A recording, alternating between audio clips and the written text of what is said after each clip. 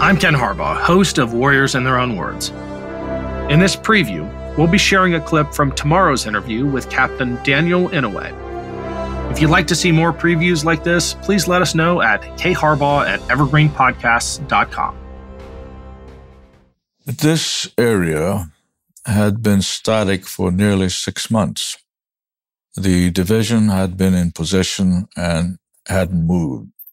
And during that time, the Germans had built fortifications, concrete fortifications. So when we were called back from France to lead the last assault to break this line, and it was felt that if you break this line, you will break the Italian resistance, we all assembled. But before we assembled to listen to the division commander, our regimental commander sent many of the officers on reconnaissance, and he figured this would be the area very likely that we would be assigned to, and said, look around and figure out the best approaches that you can find. And so when we met with the division commander, our attack plan was already made. And so when the division commander said, I must tell you that this line has been here for over 5 months, and it's well dug in, well established. The Germans have fortifications and a lot of men up there.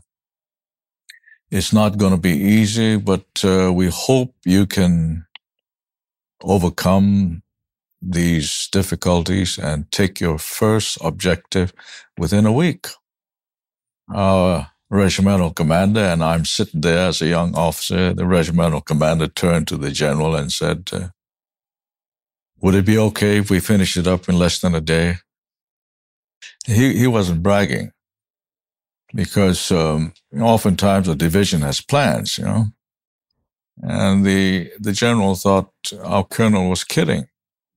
He said, are you serious? Absolutely. We can take our first objective in 12 hours. Something that they've been standing there for 5 months. But it called for attacking in an area that no one would anticipate. We had to sacrifice 1 battalion to take the traditional route going up forward, and they got slammed and hit.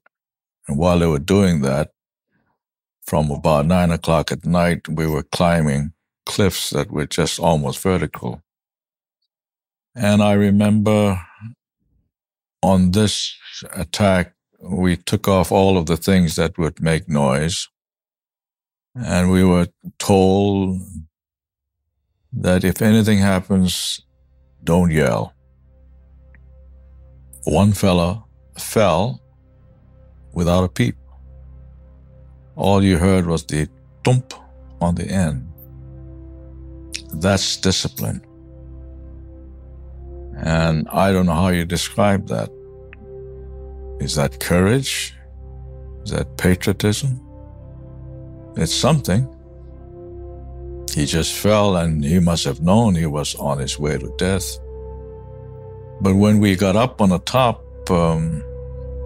at least in my company sector, I don't know about the other companies, we came across a German company that had just gotten up.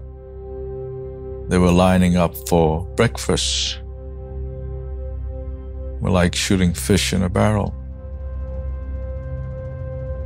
And we did it in less than 12 hours. That was Captain Daniel Inouye. Make sure to catch our full interview with Inouye when it releases tomorrow.